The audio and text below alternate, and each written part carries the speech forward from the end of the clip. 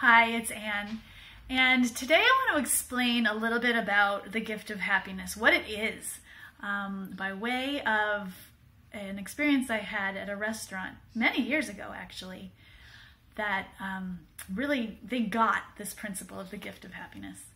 So the restaurant was called Snooze, and it started out in Denver, Colorado. That's where I went with my sister-in-law who lived out there. And they're known for their gourmet plate-size pancakes, and with flavors like pineapple upside down pancake and lemon poppy seed pancake. And I think that the day I was there, they had like a s'mores pancake that was just special for that day. So delicious, not healthy, but delicious and soul satisfying. And so we placed our orders and we're sitting at the table. This is me and my family and my sister-in-law. And a few minutes later, after we'd sat down, our waitress comes by and says, "Here, this is for you." And she puts one of these gourmet pancakes on our table. Just a free gift from her, from the restaurant. Enjoy. And I was stunned and amazed, and it was delicious, and we really enjoyed splitting that as our breakfast appetizer. But later I asked, so what is going on? Do you do this for everybody? I assume not. And she said, no, every day each server gets 3 free pancakes that they can deliver to anybody they want in the whole restaurant. Their choice. And today we just happen to be the lucky ones. And I just thought that's genius, because here's the thing about the gift of happiness. One is, it feels so good to give people something that is unexpected and delights them and makes their day.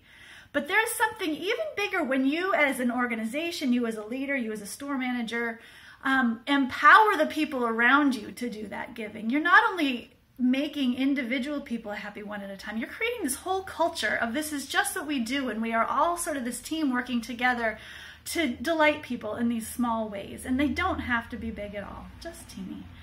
And so because of that, for their business, I bought their t-shirt. I've been telling everybody and their brother about that restaurant for probably, I don't know, 5-6 years. And still have positive memories of this place that I went one time. But it also makes me think about, what do I do with gift of happiness, this principle in my own life? And part of the way I do this kind of thing is with my connection cards. So I go around with these cards in my pocket. Or in my purse, and they say things like, "You are awesome," or "You can do this," or "You are loved," or "You're not alone," whatever. All sorts of different messages that we as human beings like to hear and need to hear from time to time. So on an individual level, I'm empowered to share these messages with whoever.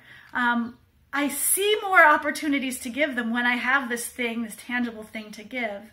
And the best times to give them, I'm finding, are when somebody's saying something about, oh, his wife is, 9 months pregnant and ready to have the baby any day now. And it's like, oh, okay, here's a card for you to give to your wife.